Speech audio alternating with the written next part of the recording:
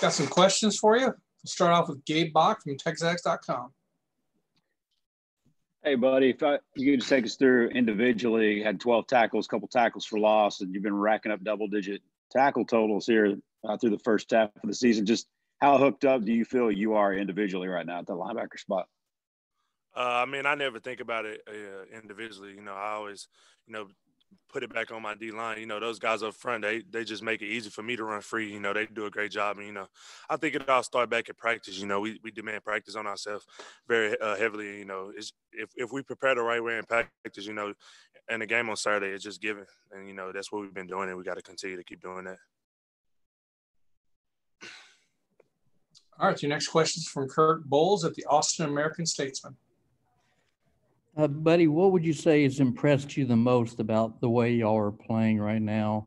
And do the players even allow themselves to even think about getting in the playoffs since we'll be in November tomorrow? We try not to get carried away in the playoffs. We try to focus on, what we can control and, what we can control is, going out and getting better every day. And, one of the things that most impressed me is, how we continue to play no matter what the score is, no matter what's going on, and no matter how tired we are, we're going to keep playing. That's just the culture Coach Fisher is building around here. We playing with that pride and that grit and, that toughness. And, just go back to practice. The way we practice, the effort we play with, and, that's what it's all about. All right, next up is Jennifer Streeter from the Battalion, and then Zach. Hey, Buddy, kind of a two-part question here. How did you feel about Leon's performance, and also funny question about his orange gloves as well? Leon, I think he's made great strides from last year. That's one of the great things about football, a player getting better, the growth of a player, and not only a player of a human being. He's getting better on and off the field, and I love it. And, I think he did a lot of great things for us tonight.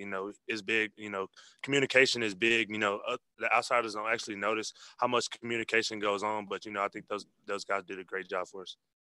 And then were his orange gloves just for Halloween? Oh, yeah.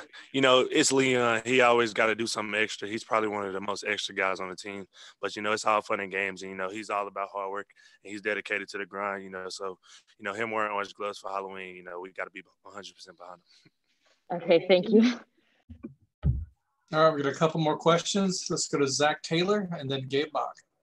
Buddy, it seemed like early on it was a little difficult to get to Felipe Franks, but you guys started really hitting home on that in the second half. So how important was it to get to him, and how elusive could he be at times? I think he's a great athlete, and, he know how to, find space and, run with the ball and, get yards with his feet. And, those guys, I think they do a great job of, tempo. I think they do a great job of, getting back to the ball, putting pressure on the defense to hurry up and get set and get the communications out. That's what it's all about, being able to get set. And, those, you got to give it to them, hats off to them guys. They came out and competed, and, they competed to the end of the game. That team is very tough, and, that's what it's all about. And, man, just for me individually, I'm sure from the rest of my teammates, those guys, they're tough, and they came out to play. They gave us a great fight. Thanks. Our last question on the queue is from Gabe Bach from TexasAgs.com. Yeah, speaking of sacks, buddy, late first half, how big was that Tyree Johnson sack on third down? It pushed them back. They attempted a 49-yard field goal. They missed it. It preserved a 14-point halftime lead. How big was that one play?